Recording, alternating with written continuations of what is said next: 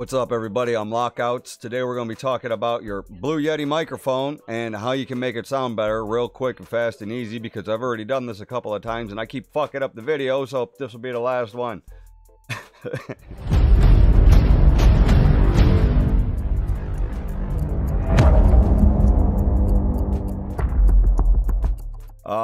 Real quick, what you want to do is go into your Windows settings right here, turn it down a little bit. The Yeti is a hot microphone. It's going to pick up everything all the time that's in the background, no matter what. It's hot. So turn this down. You're not going to get all that hot noise staticky sound that's in the background. And then we're going to apply some filters to it. So go over into where your microphone is. You can see your levels right here, okay? Make sure that your audio levels don't ever exceed up in here into the reds, because as you guys are listening to me now, majority of people either have a smartphone that's on YouTube watching these videos, or they have headphones on their head because they're gamers and they're trying to figure out the same settings that everybody else has, or they're watching you. So you don't want to be screaming at people that are coming over to your stream and you have headphones on and it just is way too loud. The first filter that we have is compressor. You want this to be set at a 4:1 ratio. Don't set this at 10. As soon as you add compressor, it's going to be a stock 10:1 ratio. You don't want that. Keep it at a 4:1 ratio. The next thing that you're going to have is limiter.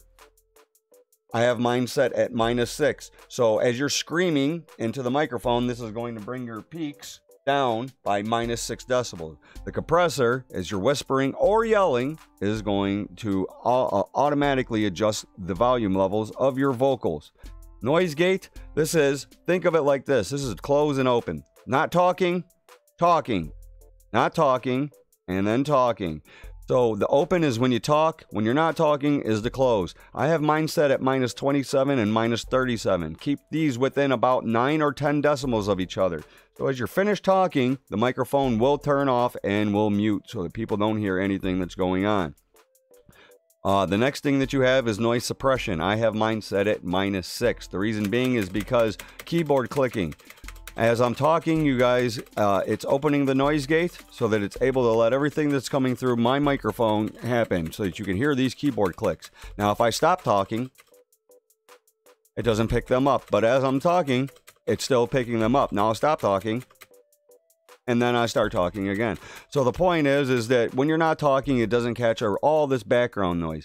You don't want to go any higher than about -9. If you go any higher than -9, it starts messing with your voice and you start looking all kinds of weird and everything. Or not looking, sounding weird.